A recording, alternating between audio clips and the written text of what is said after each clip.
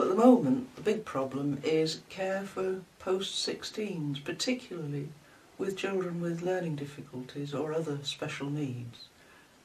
We've got a lot of provision up to 16, but as soon as they reach this magic numerical age, regardless of their actual mental age, there's nothing for them. And it's particularly relevant because we have a Downs granddaughter. She's 16, she still has to be met off the bus, she can't be left at home on her own.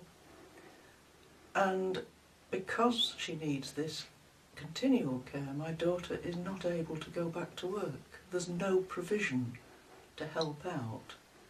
At the moment, the only way people with children like my granddaughter can work is that the family steps in. But with disparate families, this is becoming less and less easy. So my big problem is, how do we go forward about it?